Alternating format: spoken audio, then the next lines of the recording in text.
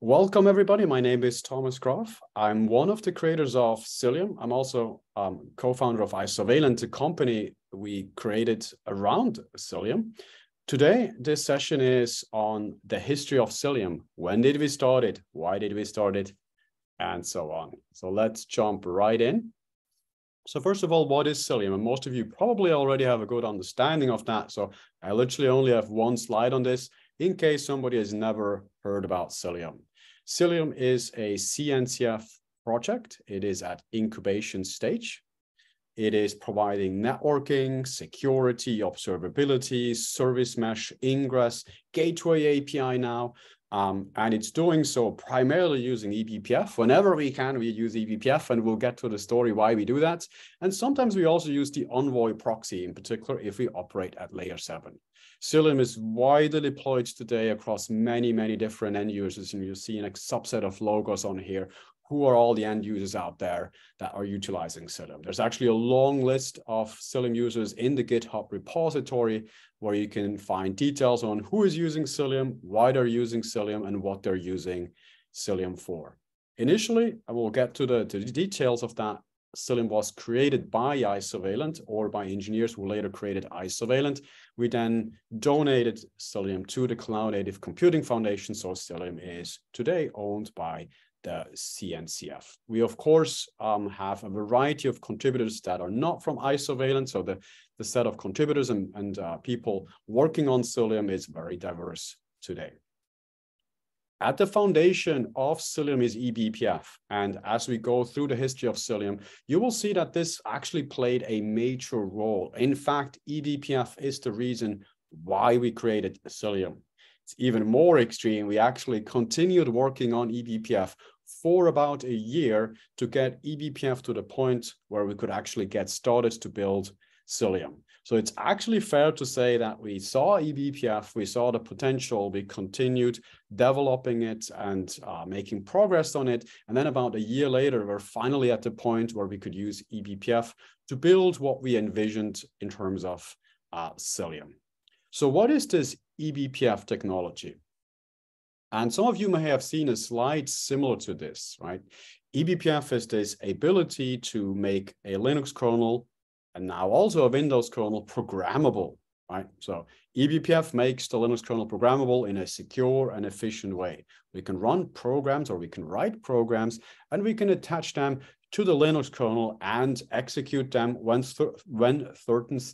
certain things happen in the Linux kernel. For example, when a process or an application makes a system call, or when a network packet is being received or transmitted, and so on. If you want to boil it down to kind of one sentence that makes somewhat sense to most people, it is what JavaScript is to the browser, eBPF is to the Linux kernel. JavaScript also makes the browser programmable, eBPF makes the Linux kernel programmable. Conceptually the same, the implementation and the performance and all of this is obviously very, very, very different. But if we take a just slightly deeper look, on the left, you have like a JavaScript program, and typically you would do something like this, where you would, this is obviously very simplified, but you would run a bunch of code when a website user clicks on the submit button. That's obviously one of the first use cases that JavaScript ever solved. Run some code when you submit a form. This is very similar for eBPF. We have an operating system, and we have a process and application. When the process makes a system call, for example, in this case, the exec system call, we can run an eBPF program when that happens. And the program looks very different. You see on the right side, pseudo C code, so C code like eBPF code, and on the left side, of course, JavaScript. So conceptually quite similar, and they've also unlocked a similar amount of innovation. Of course, the level and the system level they operate at is widely different. Well, let's get to Cilium. So why did we create Cilium? Why did we create so many different projects around Cilium? Because Cilium is not just one project. There's, of course, the CNI, which I guess most of you have heard about before. This is the best known Cilium project. It is what provides Kubernetes or container networking. Highly scalable, highly secure, high performance, can power Kubernetes networking and beyond. Of course, we have Cilium Service Mesh, which elevates Cilium to operate at layer 7 and implements a sidecar-free service mesh, as well as a full conformant ingress controller and as well a gateway API implementation. And of course, many of you have heard about Hubble, the network observability layer of Cilium. It needs Cilium underneath to run and then provides extensive observability functionality with nice Grafana dashboards, Prometheus metrics, and so on. And then lastly, Tetragon, the security, observability, and runtime enforcement layer that operates with Cilium, but you can run it completely independent of Cilium CNI as well. What connects all of these projects together, again, is eBPF. They're all eBPF based, and they all leverage eBPF to the most extent. So we've built all of these projects essentially to exploit the powers of eBPF. So let's go back and actually look at the origins of Cilium. When did we start it? Why did we start it? What was the vision? This was the founding team all the way back. This is actually the first ever Cilium Design Summit at a place called Diavolezza in Switzerland. It's high up in the mountains. The weather was not really great. You see the founding team here, Andre Martins, Daniel Borkman, Madhu Chawla, and myself. I took the pictures. I was not in the picture itself. We essentially did kind of a social expedition into the mountains as a team activity while we were designing the first version of Cilium. And it was in this moment when we realized that observability probably matters as well, because the visibility was absolutely horrendous. So that was the founding team all the way back in 2016 when we wrote the first lines of Cilium code. And this was the original vision, very, very basic, very, very simple. Kubernetes was already on the rise, but back then there was also Docker. So we actually had both Docker and Kubernetes support and treated them equally. And in this initial phase, we focused exclusively on networking, container networking, and layer 3, layer 4 load balancing. And we had a very clear vision in mind. We want to be intent. So there's a typo in the slide here. Intent and identity based. We wanted to be high performance and of course also scalable and really focus on container networking. Around this time, 2016, essentially a lot of the industry was moving away or moving forward from OpenStack and virtualization, and containers and Docker and Kubernetes were rising very, very quickly. And it became clear that the existing solutions would not scale to the demands of containers. And I see a question, does Cilium Service Mesh work on layer 2 or 3 or using layer 7? So Cilium will operate all the way from layer 2 to layer 7. It mostly operates on layer 3, layer 4. It can also operate on layer 2. So we can, for example, do multicast at L2. We can do ARP pass-through and things like this. And we can also operate at layer 7. So really we work across the entire what's called ALSI layer schema. Going forward, this is the first time we actually talked about Cilium. So it was at LinuxCon 2016 in Toronto. We positioned a Cilium as a fast IPv6 container networking with BPF and XDP. In fact, it was actually IPv only in the first version. So we didn't even implement IPv4 support at all, only IPv6. There was no concept of networking. We were sure that we can provide networking connectivity without requiring our end users to even understand what is the subnet and so on. And we already had policy or network security decoupled from the addressing. So that's the identity-based security. And it was a giant flat L3 network, which today we take for granted, but back then that was actually a relatively new concept. And this basic architecture that you see on here, that's still how Cilium operates today to the most extent. It's a little bit more complicated today, but that foundation is still in place today. Fast forward just a little bit. What was the next kind of problem we tackled and took on? Well, network security.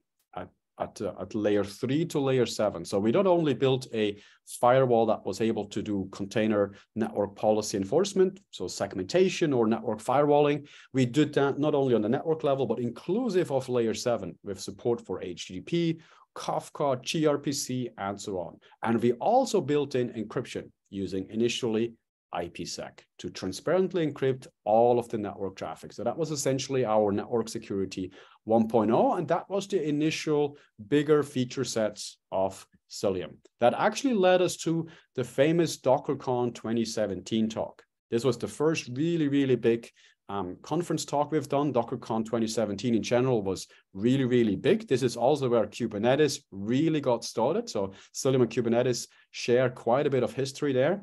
There was this infamous Star Wars themed demo that a lot of people have seen. Many Cilium users actually refer back to this moment, to this DockerCon talk when they first heard about Cilium. This talk is still available on YouTube if you want to have a look. It was essentially showcasing networking, container networking with Docker and network security layer 3 to layer 7, as well as encryption.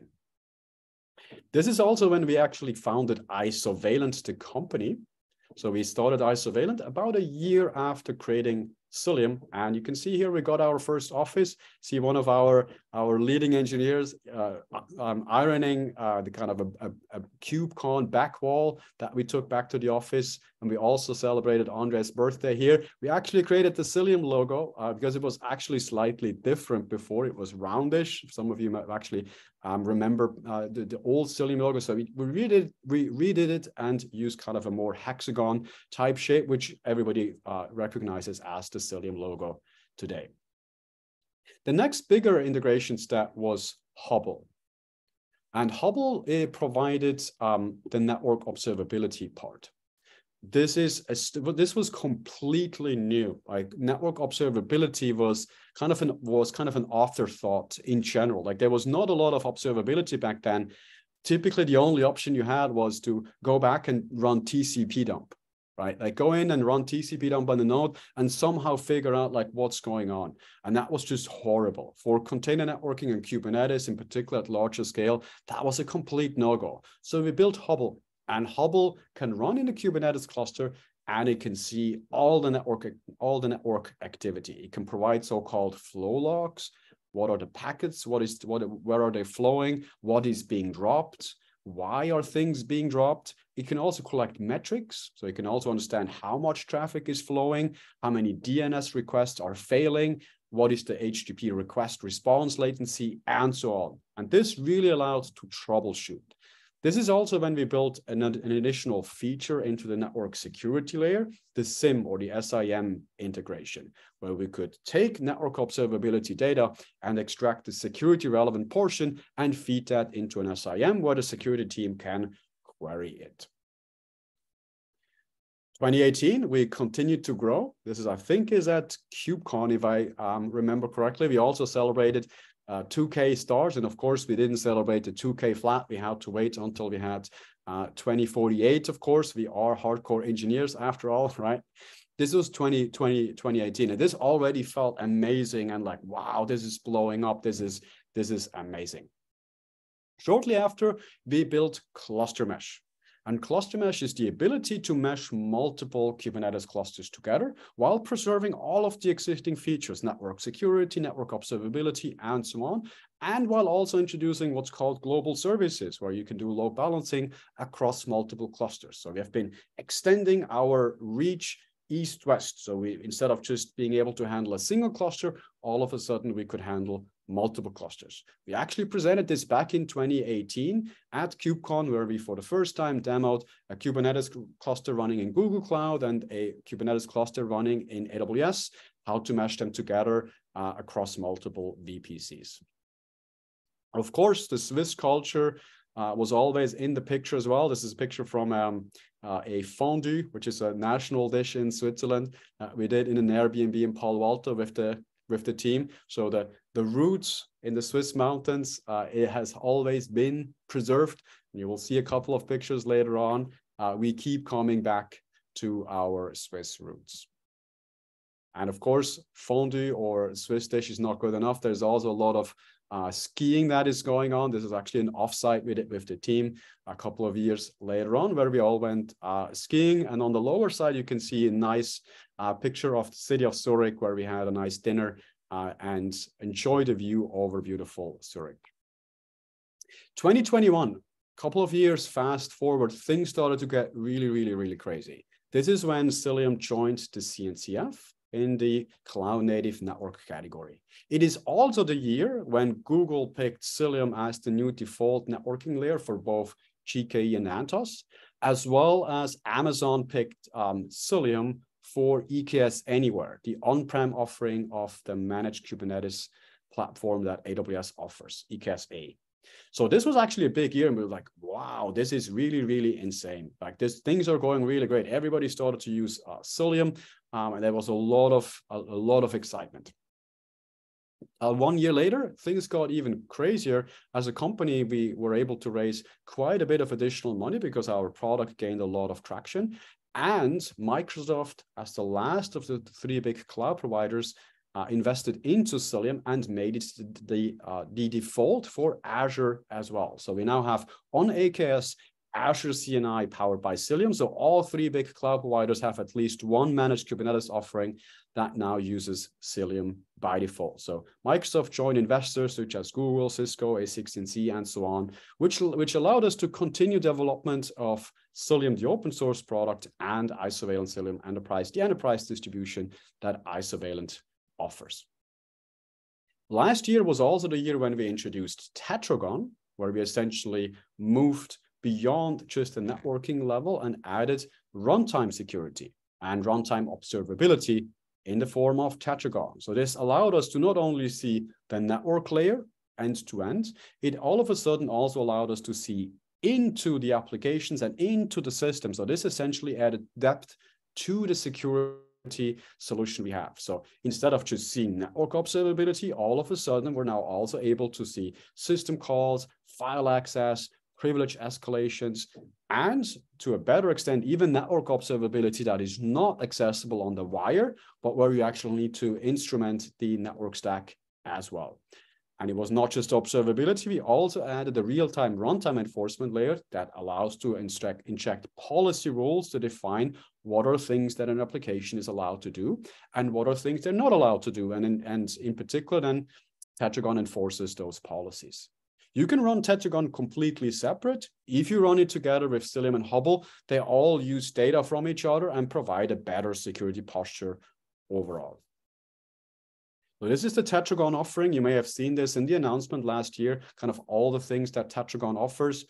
A lot of visibility based on eBPF probes in the kernel with a lot of integrations in user space on how to actually expose this visibility to different APIs, Prometheus metrics, Grafana, SIM, of course, FluentD, Elasticsearch, OpenTelemetry, and so on. And then, of course, as well, the runtime enforcement where you can define Kubernetes resource-based policies to define runtime policies. And by the way, if you are raising your hands, please maybe write a message or the question into the chat, and I will answer it there. So yes, the question is, will this be recorded? Yes, this will be recorded, and we will make the recording available to everybody afterwards, of course. Couple of examples, what are things that Tetragon can provide? And this is really just a small little subset of all the different things that Tetragon can do, from like network interface metrics to introspecting like the TLSUs, where we can see all the TLS handshakes and where are they going to, what TLS version, what cipher version. We can trace the entire network level, or kind of what network activity in the application does. We can understand process execution, build process ancestry tree. That's what you see in the lower left. And then, of course, file integrity monitoring. We can see every file access. We can see when file content changes, and so on. So Tetragon can be a massive source of security relevant observability data that you can use to better understand your system, your applications, understand threat models, and then, of course, react to them as well. Of course, we always had fun. This was the famous snow chain incident, Julierpass in Switzerland. Part of the team decided, let's go early, we want to go skiing. They got into a pretty severe snowstorm, so they had to mount snow chains on on the mountain pass, and you see a typical engineering setup here. Like two engineers are trying to figure out how to put the snow chains on. One engineer is checking YouTube on how to actually do it, and the fourth person is just taking a video. That's a typical engineering setup right there. So we keep coming back to the mountains. This is a picture of last year of the team, actually very close by to that original picture you saw in the first slide when we started the whole journey. Of course, by now the team has grown quite a bit. We continued kind of adding pieces to Cilium. So the next piece was the load balancer. So essentially to run Cilium as a load balancer in front of a Kubernetes cluster. So far, we have been able to do load balancing inside of the Kubernetes cluster or across clusters with the load balancer or the standalone load balancer outside. All of a sudden, you could run a Cilium-based load balancer in front of the cluster and balance traffic across multiple clusters or do canary routing and so on. So that was great. So whatever traffic that would come, let's say from a smartphone or some IoT device or like a laptop, whatever, some incoming traffic into the cluster, you could now use Cilium to do the load balancing and of course, gain observability, network policy control, and so on. But we didn't stop there. We also added Timescape. So one big ask of all of our users was, you have all of this great observability data. How do I store this over time? How do I make this persistent? I want to have this time machine and go back and look what happened 2 weeks ago or 3 hours ago. And I want to be able to do that across all the different platforms, no matter where Cilium runs. So we built Timescape or Hubble Timescape. It's a ClickHouse-based time series database where you can take all the observability data from the load balancer to the Cilium CNI, Hubble, Tetragon, all the pieces, whatever the observability data they produce, you can feed all of that into Timescape. And you can feed that from as many clusters as you want, or even from the standalone load balancers that are not running in Kubernetes at all, feed all of that in Timescape, and then run Hubble UI, the nice dashboards on top of that, or directly run analytics queries on top of Timescape. So this gave both the network time machine, where you can go back and see what happened 2 weeks ago from a network perspective, but also analytics capabilities from a runtime perspective. So you can go in and say, 2 days ago in this time period, what files did this pod access, or did file content change, or what was the network policy change that happened at this timestamp, and so on. So you can store all of this very effectively in a time series database called Timescape based on ClickHouse. Question, why not use Grafana Mimir instead of Timescape since you partner with Grafana Labs? Great question. So first of all, yes, you can of course use Grafana Mimir as well. And that's fully compatible. It's a great solution. We actually started building Timescape a little bit earlier than we partnered when we announced a partnership with Grafana. The benefit of Timescape is that it actually understands the observability data schema. So it actually understands Hubble, Tetragon, Cilium CNI natively, which makes it more efficient from an analytics perspective. So if you go in and actually just want to have persistent flow logging, I think something like Grafana Mimir is awesome and great.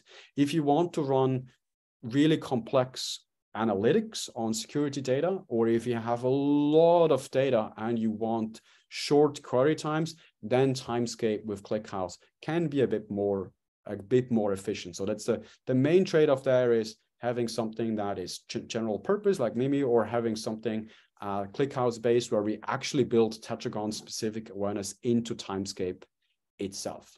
That said, you can, like Timescape itself has a completely compatible Hubble API. So you can actually run Prometheus metrics on it. You can run Grafana on Timescape. It's actually even better. We even built a Grafana plugin that you can use with the entire Grafana ecosystem, and it queries directly from Timescape as well. Service mesh, right? Last of the big innovation cycles, at least so far, a lot of our users said, great, I love the CNI layer. I love the observability. You can already operate at layer 7. Why are you not a service mesh? And we really struggle with these so-called sidecar proxies. Can you give us something that is better? Because up to this point, our answer to service mesh was go run Istio. We had an Istio integration that was functional and great. Many users running Istio on top of Cilium, and there was a better together story. So what more could we want? A lot of users said, please make it a little bit simpler. please remove those sidecars. Please just build build service mesh as a feature into Cilium. So that's what we did. That you see why the kind of none of the picture part changes, because service mesh is essentially just a feature that you can enable, feature flag, service mesh enabled, and you get a full-blown service mesh as part of Cilium.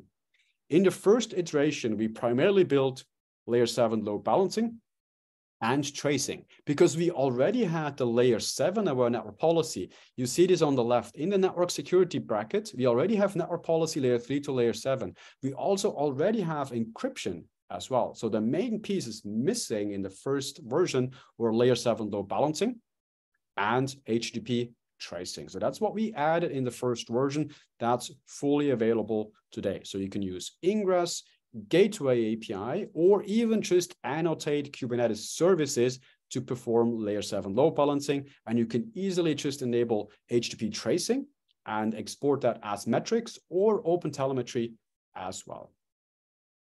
No need to restart pods when service mesh is enabled. I would have to double check on that. I think it is possible without a restart because the Envoy proxy will be started on demand as needed. I think it will depend on whether your Cilium configuration disables Envoy. So if it does disable Envoy, then you need to enable that and restart Cilium. If Envoy is configured to run on demand, then I think you don't need to restart anything at this part. But probably best to check in the Cilium Slack whether that's actually accurate or not. A service mesh control plane across clusters, is there a separate solution planned? Yes, we'll get to that. So that's one of the next steps. In this service mesh offering, we're essentially right now piggybacking on Kubernetes itself. So you can define Kubernetes ingress resources or gateway API resources, but they are limited or they're scoped to one cluster. So it's on you to actually insert them into all the different clusters. That's what we have today. Can we get a link for the Cilium Slack? Very easy. Go to cilium.io. There is a big Slack button at the top. Click that to get access to the Cilium Slack.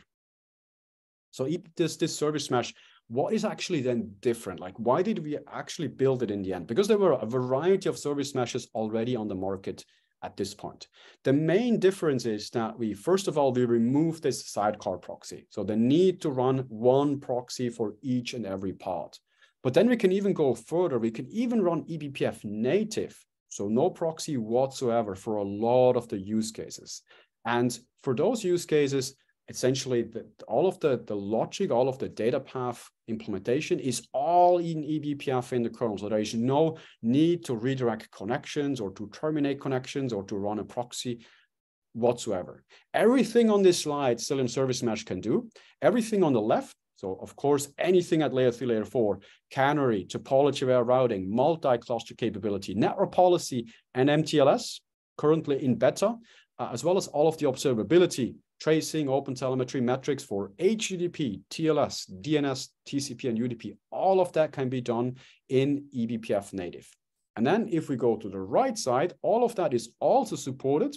Layer 7 load balancing, ingress, retries, layer 7 rate limiting, TLS termination, TLS origination. So those are the cases when Cilium does not control both sides. If you control both sides, both endpoints, of course you can run MTLS. If we don't control both sides, then you need either TLS termination if you only control the terminating side, or origination if you only control the originating side. That's when we need a proxy, as well as network policy. That said, there is an asterisk there because that's actually something we will provide in eBPF relatively soon. I see another question. Do you know other eBPF-based runtime security solutions such as Obligo? What are your specificities? So yes, I'm aware of all of them. Of course, also Falco and so on. The main difference is that Tetragon is very extreme in what it provides and implements in the inside of the Linux kernel. So typical other approaches have a relatively minimalistic eBPF-based kernel-level probe, and it primarily just extracts visibility. And then the actual engine that will react based on that observability is in user space. And this leads to so-called reactive or asynchronous enforcement. Tetragon is different. It actually encodes all the enforcement logic, or the vast majority of that, in the kernel, so it can actually react in real time while threats are still ongoing. So it doesn't have to send events to user space and react in hindsight. It can react right when it sees activity in the kernel. And that is not only better from a real-time enforcement perspective, it also leads to more efficient observability because we can aggressively create histograms or metrics in the kernel instead of exporting a lot of raw data and then calculate metrics on top of that. We can provide a link to the Tetragon webinar that we did a couple of months back that goes into all the details of Tetragon. And then somebody already mentioned this. Yes, last year we also announced the partnership with Grafana, which is amazing. We already have several joint efforts that have been appearing so far, including, of course, the Grafana plugin for Cilium. And we are looking to integrate deeply with the Grafana ecosystem. I think this is really a match made in heaven. We understand eBPF very, very deeply. We are in a position where we can extract a lot of great observability data. And of course, Grafana has amazing experience, not just with metrics dashboards, but of course also tracing, logging, and so on. Looking a little bit forward, what are we actually working on right now? And some of this has already come out in 1.13 that we released a couple of weeks back. And some of this is essentially will be part of 1.14 coming this summer. We call this Network Security 2.0. And it's essentially the combination of service mesh and network security at the network level. Just adding MTLS is not good enough for us. We actually want to bring MTLS and authentication to network policies and network security. Service mesh, or the advanced security principle of MTLS and mutual authentication, should not be limited to workloads where you can run a service mesh. It should really be applicable to all the endpoints. So we're bringing an MTLS model to the world of network policy, where you can simply define Kubernetes network policies, run SPIFFE, and do authentication for what is allowed by your network policies, applicable to all the network traffic. So no limitation, TCP only, IPv4 only, or something like this, applicable to all of the network traffic. And of course, with the API gateway, we're bringing that to the load balancer, so you can essentially run layer 7 load balancing, including gateway API based routing on the external or on the standalone load balancer as well. And with that, we are looking as a next step to then get into a more centralized or an orchestrated control plane, where we can do orchestration of policies, load balancing, and so on across multiple clusters. That said, we expect that a good amount of solutions will actually appear here, where users will want to have a standardized way to control gateway API, regardless of what they're actually using underneath to then enforce or implement those policies. With that, that was the history of Cilium. I hope this was useful. I see we have at least one more question in the Q&A, and I will get to it in a second. I want to leave you with a couple of pointers first, and then we'll have more time for questions. Of course, if you want to learn more about Cilium and Isovalent, of course, Cilium.io is your starting point for Cilium. It has lots of resources. Isovalent.com, resource in particular for all the interactive labs, future webinars, and so on. And of course, you can get in contact with us regarding the enterprise distribution if that is of interest. Those are the two main links to follow up to find more information. So let's go into the Q&A. I see a couple of questions already. Does Cilium have use cases in Web3 peer-to-peer networking? Of course, even in those, I would say, advanced use cases, you still need fundamental networking. So yes, of course, you can use Cilium directly. It is, in fact, very well aligned with the technology stack that you typically use for Web3 modern protocols, but there is nothing Web3 specific in Cilium, so there is no Web3 support or something like this. Cilium provides generic modern networking that you can, of course, use to build Web3 or peer-to-peer networking support. Next question, how much of development do you expect will occur to make Windows a first-class citizen, or at least a valid endpoint for Cilium and the tooling around? Good question. We saw the first demo of Cilium at KubeCon in Valencia a year ago. And I think in particular, Microsoft is very eager to hear your feedback. What is the feature set? What is the functionality of Cilium? Is it Cilium? Is it Hubble? Is it Tetragon? What would you like to see on Windows? So the eagerness is definitely there, in particular from the Microsoft side. If you are interested, feel free to reach out to us. I can make the connection to the Microsoft team to have a deeper conversation on how to extend the supported set of functionality on Windows. And then the next question, are there plans for Isovalent to develop a proxy for use cases that eBPF cannot manage? We are using the Envoy proxy so if we can do certain functionality or if something is not possible in eBPF specifically, then we use the Envoy proxy, which is a CNCF project, and we're actually very happy with Envoy. Envoy is a very well-written proxy. It integrates really well with Cilium. So really from that perspective, Cilium, whenever possible, uses eBPF directly. And then if it is not possible with eBPF yet, then we go back and use the Envoy proxy, which is typically a little bit slower, and it can add a bit more overhead. But it's a good fallback option to have if we cannot do something natively in eBPF. And as we see demand for particular use cases, we will implement things whenever possible in eBPF. A good example of this is initial HTTP visibility was proxy-based with Envoy. We heard the demand from your users. You wanted to have a higher performing option. So we built something in eBPF, and now we have an HTTP tracer natively in eBPF. Next question, is there a solution for Hubble to monitor multiple cube clusters? Yes, you can use Timescape for this. So Hubble itself has two modes. You can run Hubble to essentially export flow logs and metrics on each node. And you can then feed all of that observability data into Timescape from as many clusters as you want. And you will simply see all the flow logs, and the cluster name will be one metadata, just like the namespace label or the pod labels and so on. Or you can also run what's called Hubble Relay. Hubble Relay is essentially a solution where you don't need to have any storage. It will essentially create a mesh of all the nodes, and you can query the nodes directly. This works quite well for smaller set of nodes. So let's say you have 5-6 clusters and only 5 nodes or 10 nodes per cluster. Relay can be quite effective, and you can query in real time. Literally, you can query and you will see flows in real time.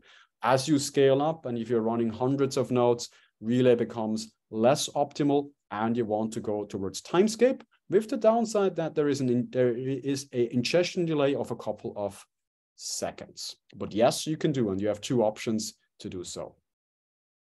Next question. Can we configure service mesh across clusters as of today? What will be the central plane as of now? So yes, you can use service mesh across clusters. Right now, there is cluster mesh, which essentially automates the connectivity across all the clusters, which then means you can easily run service mesh on top of that. It's one of the benefits that Cilium already has a multi-cluster control plane with identity distribution and so on, and the service mesh aspect can piggyback on that.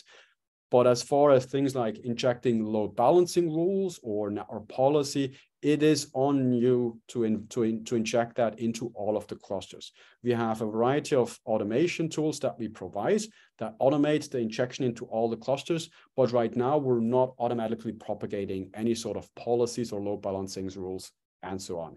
If that's interesting to you, have a chat with us. We would love to hear what you want to see. It's definitely an area that we might be going into next. Next question. Elastic recently announced universal profiling using eBPF. Do you know how their solution compares to Cilium? In general, Cilium and Hubble does not do a whole bunch of profiling. It's a use case that we have been excluding quite a bit. eBPF is amazing at profiling, and you may have seen things like CPU flame graphs or memory heat map graphics where you can see how much CPU is what function of my app using, where are the memory allocation spikes, and so on. And that's all powered by eBPF, and it's amazing. There's lots of different eBPF-based profiling projects like this, and Elastic announced one more such project. Cilium and Hubble do not do any sort of profiling whatsoever. There is a whole bunch of observability and telemetry data that you can extract, for example, with Tetragon, but it's usually not on the profiling side. It's usually more on the telemetry in terms of what is the latency, how many IO accesses do I have, how many file system access do I have. It's less on the application profiling side. There's so many solutions out there already that we felt that there's no need to write yet another one in the Cilium or Hubble ecosystem, at least for now. Let me check the chat as well. Actually, it's just one more question that popped in. By dropping sidecars and having a single proxy at the node level, are we losing isolation at the pod level and start having issues such as noisy neighbors or potential security issues? It's a great question. There's a couple of different layers that apply to this. First of all, we strongly believe that the layer 7 processing, so layer 7 load balancing or HTTP tracing and so on, needs to be decoupled from the actual encryption. Unfortunately, HTTP is super complex to parse. So all the different proxy solutions out there, including Envoy and including, I'm not even going to name the others, like literally any proxy out there, does have a pretty long history of CVEs and vulnerabilities related to HTTP processing. And any flaw in the proxy would therefore also expose secrets, keys, certificates that are managed by the proxy. And that's true both for the sidecar as well as for the pro-node proxy. If you're using sidecars, of course, the leak is less because you only manage the certificate of your own service. If you use a shared proxy, the proxy will have access to all the certificates on that node. But by separating the MTLS proxy or MTLS layer or the encryption layer from the layer 7 proxy, this risk is mitigated entirely. And that's the first big step. So that's why Cilium Service Mesh essentially separates the MTLS path or the MTLS encryption and the kernel level encryption from the layer 7 proxy. This already mitigates the majority of the security risk. What then remains is the noisy neighbor. And the noisy neighbor problem exists regardless of whether we have a shared proxy or we isolate. If we have a sidecar, yes, you can, let's say, dedicate one virtual CPU per sidecar, but that doesn't actually really solve the problem because you will still have finite resources at the node level, just further down. Yes, your proxy may not starve others, but the network resources available and the total CPU resources available will still be the same. So typically, you will have to guess how much CPU resources your proxy needs, and you have to kind of worst case guess. This essentially leads to this service mess where you need to dedicate a lot of compute for the worst case that your proxy may end up using. It's actually a lot more beneficial to have a shared node proxy where we can do fair queuing and decide which requests are more important. In fact, that's what the Linux kernel does. If you have containers running all on the same node, they all share the same Linux kernel or the same operating system. And that actually brought a lot of benefits in terms of bin packing, efficiency, and so on, as well as fair queuing. And we want to bring that to Service Mesh as well. I know that was a technical and long answer. I hope it made sense to you. Happy to chat further on this specific topic, of course. Next question. Are the features discussed part of enterprise version or the free version? All the features I covered today, except for Timescape, are in the open source version. Both Cilium and Tetragon, they have an open source, which is what you find in the Cilium repository and the Tetragon repository, an open source version. And they then have an enterprise version from Isovalent. That's the version we provide support on. Right now, Timescape is the only component where we do not have an open source version for it yet. So everything you've seen today, except for the last Timescape piece, that persistent storage, is available in open source. And let me check the chat whether we have And if you have a question and I have not answered it, it may be good to ask it again. I will go from bottoms up. I see Torben regarding network policies. Is it possible to define guardrail network policies managed by security team and developers should not be able to overrule them? Yes, you can do this. So you can do so-called cluster-wide policies or admin policies, and they are subject to different RBAC rules. So you can give access to the namespace level rules to your app teams, even only for particular namespaces, and your app teams can define them. And then you as a security team, you only have access, you're the only entity who has access to the cluster-wide or admin level policies, and they can override. They can allow something that should never be denied, and they can also deny destination and sources. And no matter what the application team does, you cannot overrule that denial. So yes, you can essentially build hierarchy for, let's say, SecOps teams and app teams. We also have in Hubble UI what's called RBAC, so the ability to expose the visibility, the dashboards, the network policy editor, all of that, and only limit access or limit the access to only certain namespaces or only parts with certain labels. So you can even restrict the observability data to a subset of resources in your cluster if you have multi-tenant Kubernetes clusters. When do you expect Cluster Mesh to be out of beta? I think that should be out of beta. Let me check. That's actually a great question. So Cluster Mesh is definitely fully production ready. Many customers are using that in production. If that's still marked beta, then that's a mistake in the documentation. We have been marking Cluster Mesh stable a while ago. Will this video be posted to YouTube? Yes. Does Cilium already have solutions for transparent web proxy handling? So to force egress traffic transparently via forwarding proxy? Yes, we can do this. We have a special feature in Cilium Network Policy where you can define a network policy and you can force all the traffic through an external proxy. So not only the Cilium Envoy proxy, but for example, also a Cloudflare proxy. We can even feed TCP traffic over an HTTP proxy as well. You can talk to us to get more details on this use case. So definitely fully possible. We also have what's called the egress gateway, where you can force all egress traffic of certain pods through a particular node.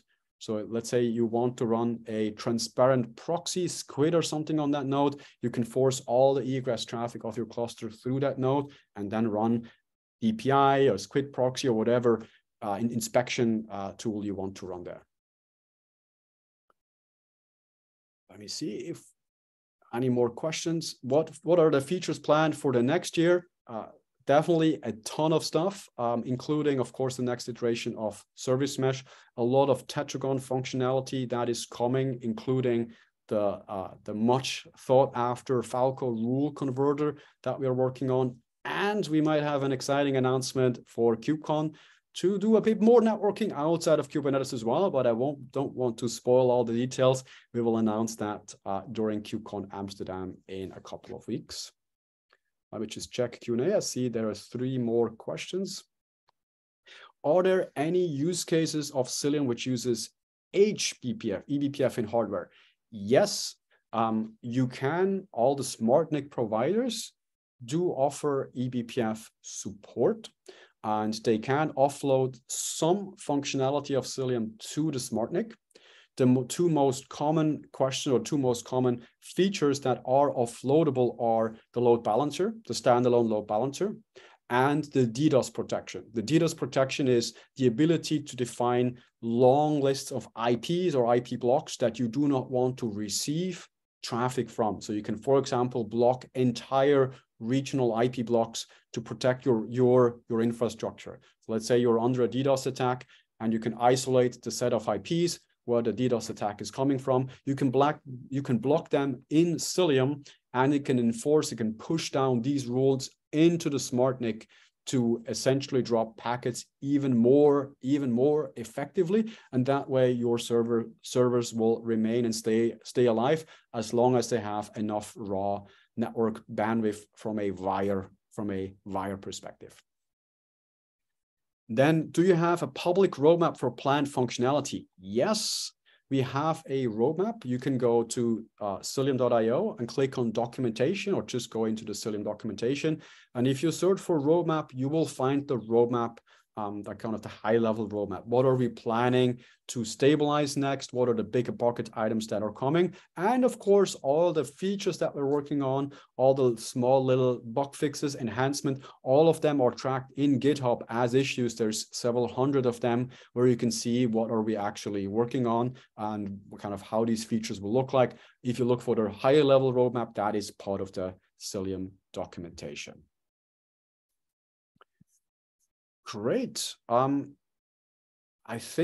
Hopefully I answered all the questions. If you have more questions, feel free to join the Cilium Slack.